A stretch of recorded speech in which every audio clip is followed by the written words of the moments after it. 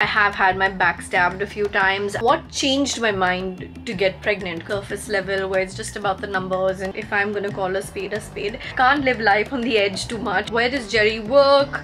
I've gone out on a limb and said, wow, is it possible for me to hit 1 million subscribers this year? Hi, hello, welcome to today's video. I think in today's video, if you're new to my channel, you're really going to get to know me, and if you are not new to this channel, you will get a major life update of sorts. I posted an Ask Me Anything a little over a week ago on my Instagram as well as over here on YouTube, and I'm going to be answering pretty much everything from what you asked me. So let's really not make this intro long because there's going to be so much of me talking about me in this video. Let's dive right into it.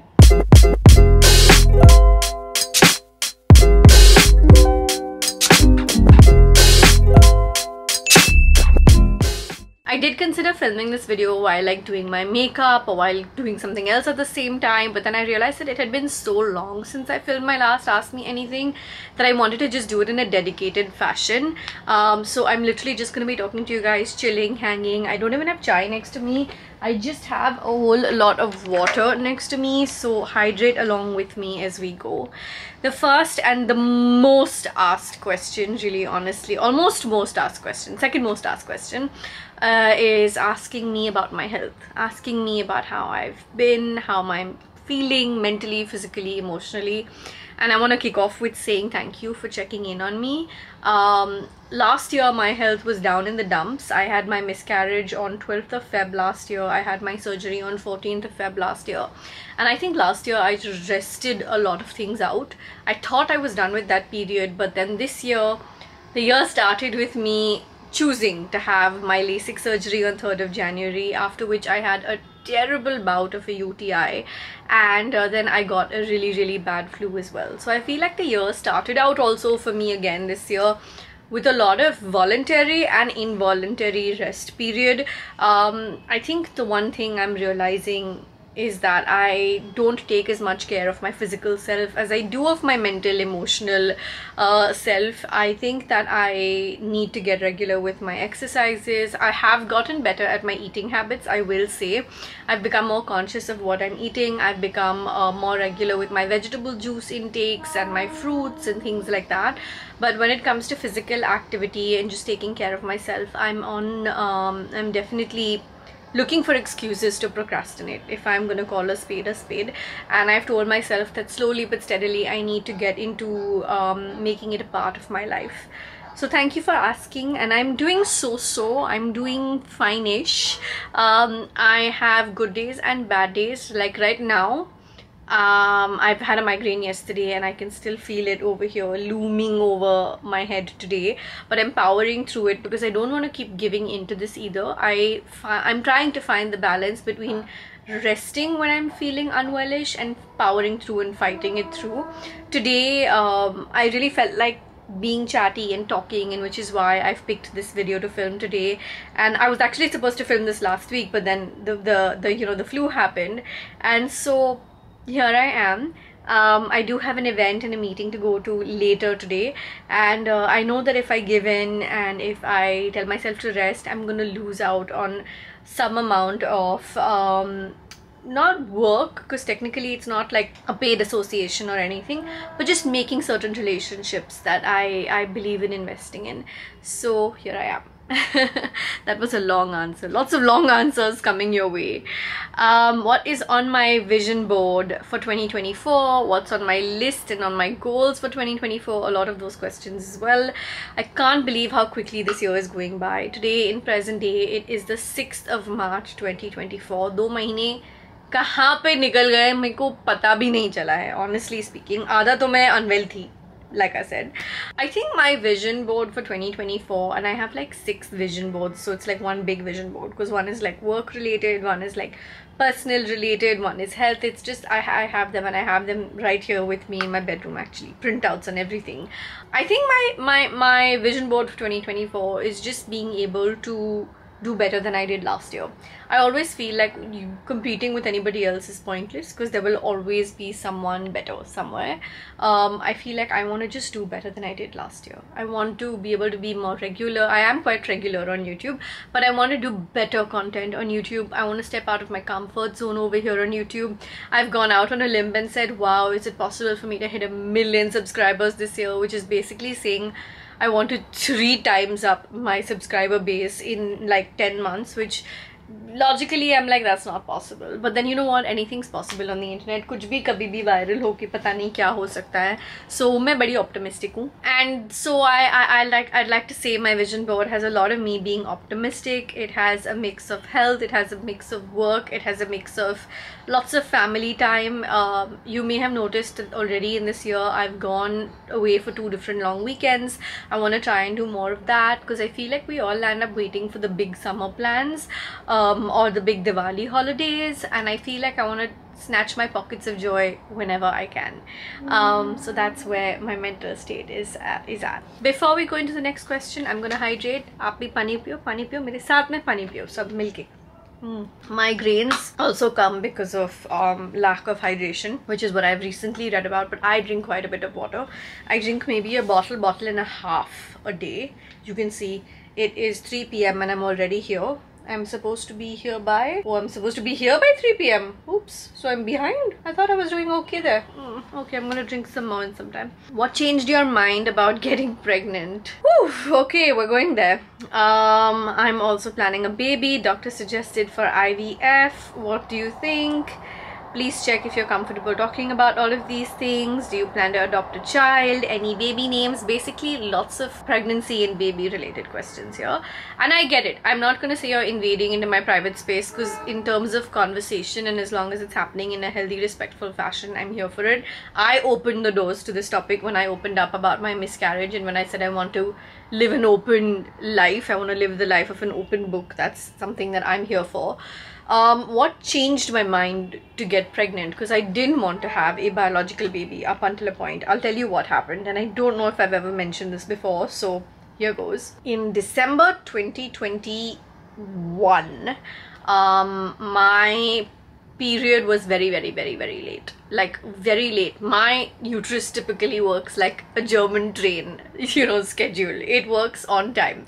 I know exactly when my period is going to come. So at this particular point of time, my period had not shown up on the date, and I said, okay, maybe it's a day late, maybe it's 2 days late, maybe it's 3 days late, and next thing you knew, I was on day 7 where I should have been done with my period, and my period still hadn't come.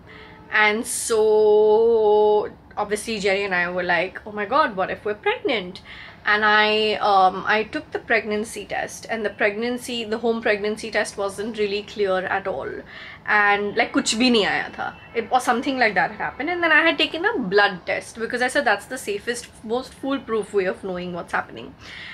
And I remember, you know, because you take the blood test in the morning and the blood test report doesn't come till like evening 7-ish, right?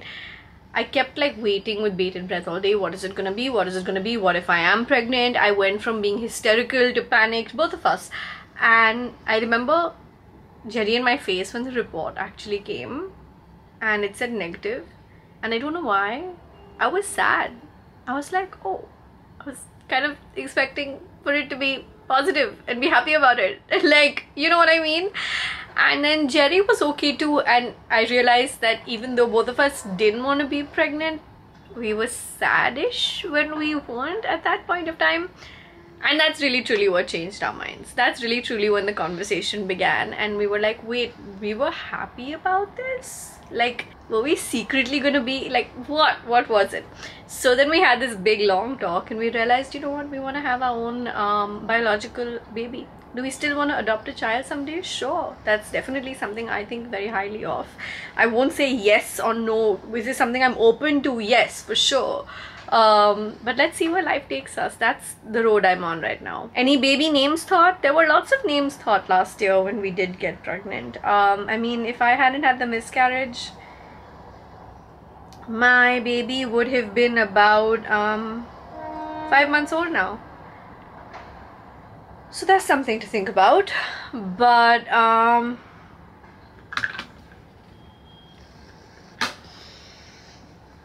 let's move on to the next question, please.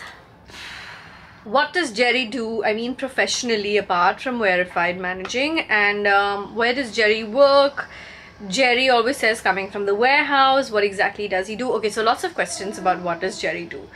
Gerry completed about 21 years in the advertising space in 2019, and on 14th of August 2019, just in time for Republic Day, 15th of August, I literally wished him happy Independence Day, because he was officially done with his advertising career. He decided to quit advertising because he felt like he had given it over 2 decades of his life at that point, and he saw that I was in the process of, I mean, I've always consulted with brands in general, which of course he's always part of when I'm working on those projects, but he also saw me trying to find the balance between being a content creator and then working on Verified, which is a really tough job to try and manage, being a full-time content creator plus launching your own brand, right? So and also around that time, Gerry wanted to work on his fiction book. He's a writer inherently, and he has 1 chapter written of this book, and I keep telling him, go back to it, and it's something he really should do, but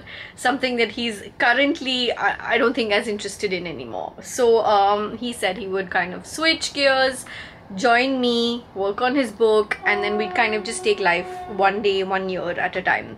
And so Gerry, in present day, while he is somewhere in the process of writing his fiction book, his novel, whatever you want to call it, he takes care of everything Verified on a daily basis. So while I am founder and CEO of Verified, Gerard operates as COO of Verified, which is Chief Operating Officer, and any orders that go out, customer service that needs to be looked into, third-party platforms that need to be dealt with, all of that goes under his scope of work, whereas I look into working on new products, our marketing calendar, our social media, taking care of our PR, anything to do with money I handle, and you know, like, so we distribute things, and थोड़ी खिटखिट पिट होती थी start में कि who will handle what, and a little bit of overlapping of opinions, but then we've realized that these are the things that you have a final say on, and these are the things that I have a final say on, and we will help each other and encourage each other and be supportive towards each other. But in these spaces, mine is the final call and his is the final call. So if there are Verified orders that are reaching you, you know, quickly, which I know they are, those are the most common DMs I get in terms of compliments of the brand from you guys on Instagram, you have Gerry to thank for that. He makes sure everything is streamlined, takes care of our office cum warehouse is 1 unit by itself, which is very close to our house, and so he works from there Mondays to Saturdays. And that is a separate team that he has over there. How did you choose Gerry to be your man? How did you go about deciding and finding him? Google search पे तो जाके मैंने उसको ढूंढी नहीं हूँ. We met through work. You know what I'm gonna do? I'm gonna go ahead and leave a very interesting Ask Chashmaranjan Q&A link down below in the description section. It is the first time ever Gerry properly faced the camera and did a sit-down question and answer session with me over here for the channel, and it's from the month or 2 months-ish just after we got married. So I feel like you should go watch that, because a lot of questions relating to our relationship are in that video already. How do you and Gerry manage finances? Like, who does what is fixed, or is it vary, or does it vary? Anything to do with finances, 99% of the things I manage, I look into, I spend. Gerry does draw a salary from Verified on a monthly basis. I do not.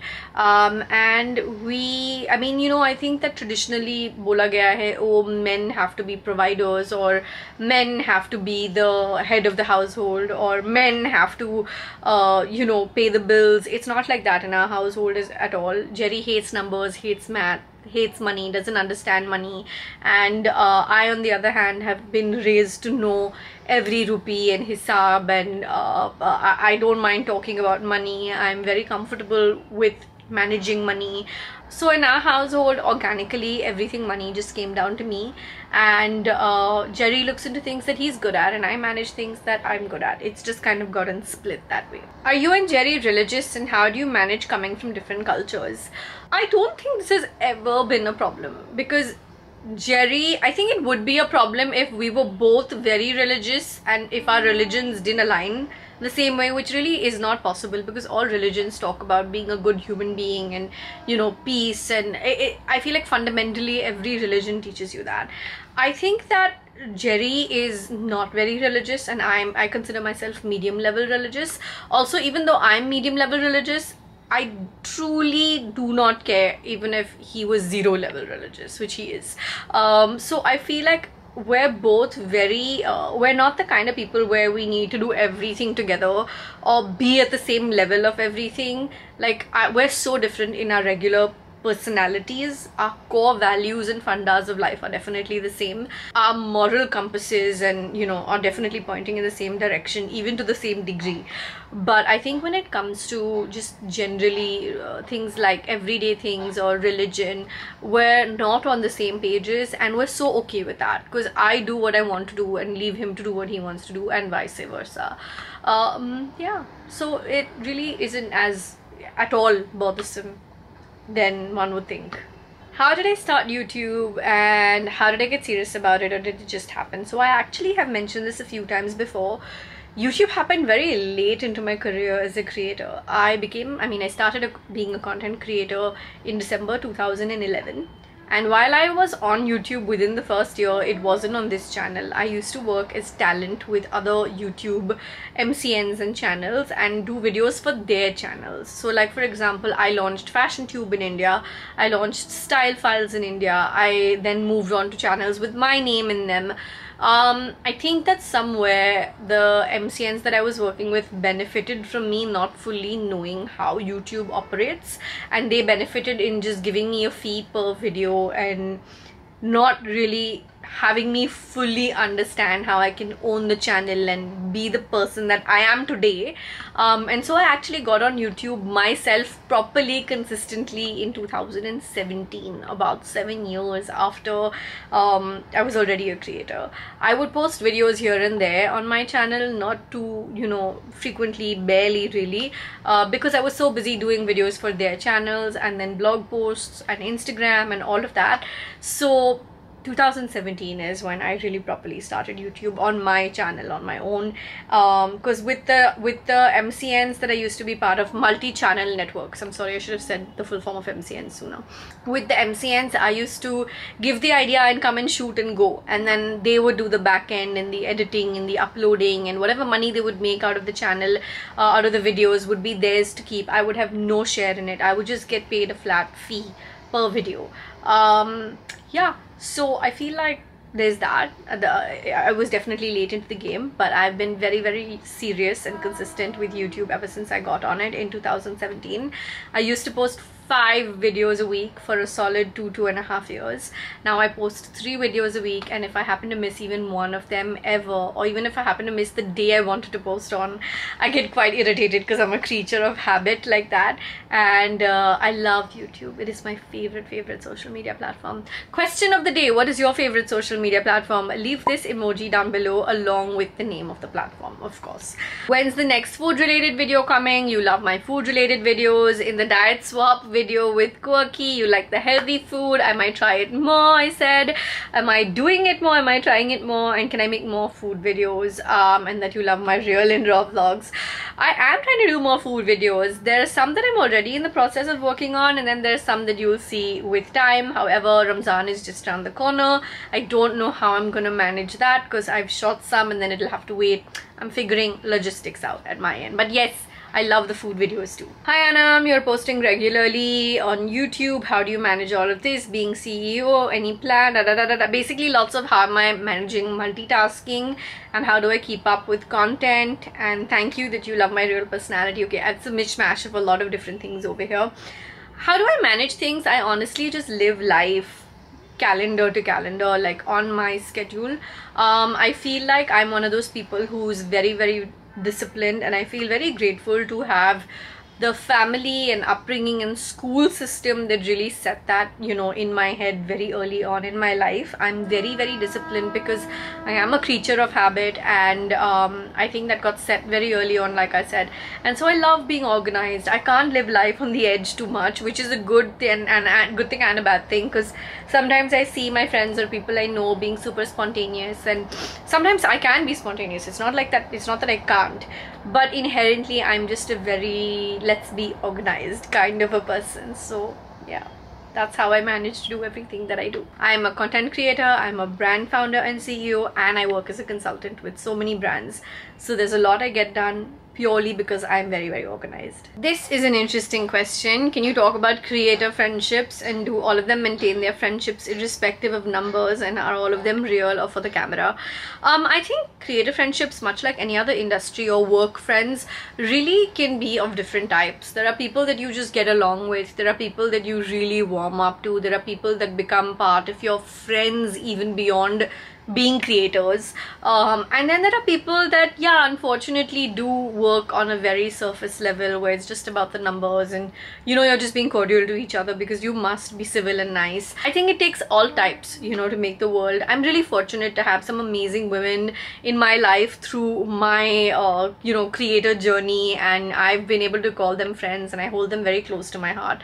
But I have had my, I was gonna say I have had my fair share of other experiences. I have had my back stabbed a few times, and I think you live and you learn. I think that it is important to understand that not everybody is out there to genuinely be your friend. That if you, with a lot of people, sometimes numbers up and down, definitely first you may have lesser than them, then you may have more than them. The way you behave with people or the way you treat people, irrespective of all of this, just goes to show the kind of person you are on the inside. I think that it's very important to maintain humility no matter where you are, and majority of my experiences have definitely been nice ones, so I don't want to let the few bitter ones give you the impression that everyone's like that. Everyone is not like that. Having said that, like where I was going with this was that you have to understand that it just takes all types to make the world. Sometimes you may become closer to someone because you're all on a common trip or a common project or a common assignment, common campaign. It's like working at the same company for a certain period of time, and then you may move on to a different company. You still keep in touch with whoever you can whenever you can, but it's just that circumstances don't keep you as close anymore. I think the only difference really with the creator space is because we're all out there to be public personalities. There's a lot more ego that comes into the picture, unfortunately, and so you live and you learn, like I said. I don't think, at least in my life, I have any friendships just for the camera. I think that I have some great camaraderies with friends, and again, lots of female friendships that I've made where we really get each other. It doesn't mean we hang out with each other once a week, or I can't do the fake I love you baby kind of friendships. It is not for me. People that I am fond of, I am truly, truly fond of. It's like that.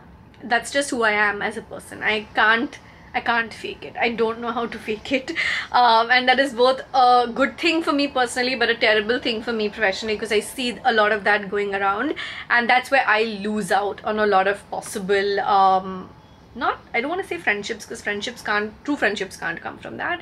I just feel like a lot of people do that in any kind of media, entertainment, public space. I'm just not cut out for that. Not to say that I'm right and they're wrong, because I think everyone just does what is part of the process, and everyone's processes are different. So I don't want to sound like I'm better than them or I'm judging them. I swear I'm not.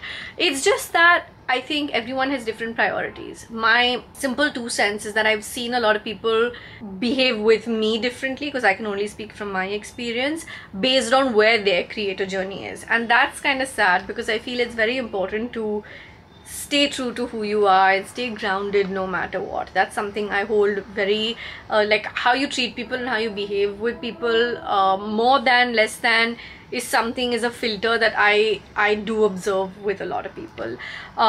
You know, I just think that it's a very, very important quality and personality trait to be able to treat everyone with dignity and respect no matter what. So things like making sure you reply to people's messages, as small and petty and silly as it might sound, I think you have to do that for everyone out of common courtesy, no matter where you are, like, you know what I mean? Or things like you have to be able to just give people respect in whatever way or form. It's just really, really important. Sometimes it's about how you're saying things and not necessarily about what you're saying, which is another thing that I think gets in the way. Ego gets in the way of a lot of things in any media and entertainment space. So you live and you learn, and I think that a lot of people who are in this space also live and learn there in their own way and in their own process and with time and with experience. And I just don't believe in the concept of are all of them real or for the camera. I don't think anything can ever be for the camera, because then you can't fake it for too long. You know what I mean? A couple of inquiries about are there any openings for jobs on my end. Unfortunately, I am not hiring right now at all. My team is at capacity, and I really appreciate it. There is an email ID that I'm going to leave on the screen right now. You can go ahead and drop your CV in an email there. Keep it formal, keep it nice, drop a cover letter. So when and if I am hiring next, that is the email ID we go to and search through the database to potentially hire candidates. Lots of people asking about where I'm traveling to next and things like that. I do have a few countries on my bucket list for this year. Like, for example, Northern Lights has been on my bucket list for a really long time. Gerry hasn't been to Switzerland and he really wants to see Switzerland. My best friend and my mother's best friend both live in Dubai, and Gerry hasn't been to Dubai. He's been telling me for the past 2 years to take him to Dubai, so I probably want to do Dubai at some point this year as well. Yeah, so there's a few different places on my bucket list, but honestly we have made no plans whatsoever because we wanted to do a big family trip together, but the kids both go to separate schools now since this year, and so figuring out when they have summer breaks. When I'm saying kids, I'm talking about my nephew and niece. So we're just lots of logistics to figure out, and yeah, just got to work also to be able to pay for these trips. I feel like I've answered a lot of questions in today's video. I still seem to have a lot more left, but these are more in lines of like beauty and routines and things like that. Go ahead and let me know down below in the comments if you want me to do an AMA with you like this at least once a month, so they don't build up and collect and pile up like this. I do hope you have enjoyed this video. You know I'm always reading, liking, hearting and responding to each and every one of your comments, so I really hope you keep them coming. I am gonna see you in the next video, and don't forget to go hydrate after talking so much in this video, and I will see you in the next one. I love you so much. Bye. Don't forget to subscribe before you go.